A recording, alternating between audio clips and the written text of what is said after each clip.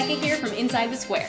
In this tutorial, we're going to get into some more mobile magic, talking specifically about how to change the size of your fonts on mobile devices only. I did a tutorial on this last year, but there were a couple of nuances that I didn't mention and some differences with 7.1, so I thought it was time for me to re-record this magic. So anywho, you can specify any CSS code you want for a specific screen size using a media query. I posted a tutorial about this last week. If you missed it, the link to it is beneath this video, and the cheat sheet that goes along with that is available at insidethesquare.co/mobile. So what we're gonna do today is use a media query to say, hey browser, when my screen size is this size or smaller, I want you to make my font this size. Following? Awesome. All right, let's hop into my demo site and take a look at this because we've got a couple of specifics that I can't wait to show you. So here we are in just a blank demo site. I have some paragraph text here and then some paragraph text down here in my footer. This is my 7.1 site, but this code works the same in 7 and 7.1. So whatever version you're in, you're gonna be fine. So we're gonna head to design and then scroll down to custom CSS here. So this is where we'll be putting the code. Now the first thing we want to do is make sure that whatever we do only applies to mobile devices. So this right here is my desktop preview, and I'll click here to that little mobile icon, and now we can see the paragraph text and we can see these links. But honestly, these links are really close together. These paragraph text links are going to be kind of hard for anyone with large fingers to make sure they're actually hitting link 3 and not link 1 or link 2. So that's exactly what we're going to change.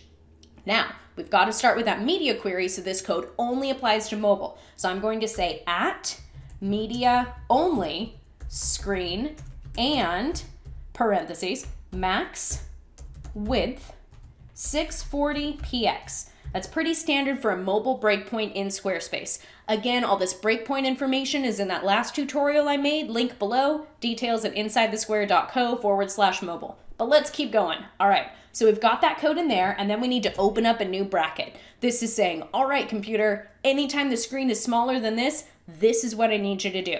So this is just paragraph text, so I can say p font-size is 2rem, and then exclamation point important, because I want my code prioritized over everything else. I realize I spelled size incorrectly. Let's fix that, S-I-Z-E, there we go.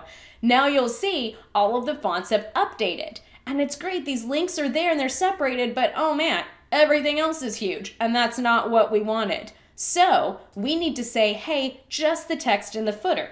So for 7.1, this is a footer section, so I'll say hashtag footer-section, and then a space.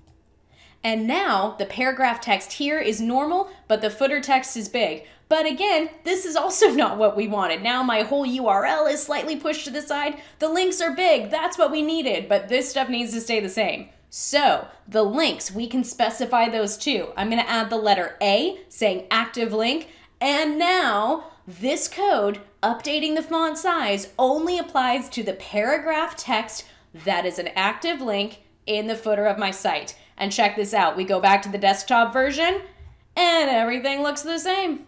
Mobile version, doing what we want it to do. How awesome is that? So again, this is just for the footer section of my website. But regardless of all that, if I want to update the paragraph text, my heading 1 or extra large heading if you're in 7.1, or if you want to do just buttons, anything that you want to resize just for mobile needs that media query, and text is one of the best examples that I like to use. So again, a free CSS cheat sheet that will kind of walk you through this whole process is available at insidethesquare.co/mobile. So head on over there to check that out. Alrighty, that's it for this tutorial. Thank you so much for watching. I hope you learned something awesome. And if you like learning about all of the cool things you can do with CSS for Squarespace, be sure to visit my new site, insidethesquare.co. I have a ton of tutorial videos and more free cheat sheets teaching you about all the cool stuff that I like to do with Squarespace. So that's insidethesquare.co. Head over there to check it out. Thanks again for watching, and have fun with your Squarespace website. Bye for now.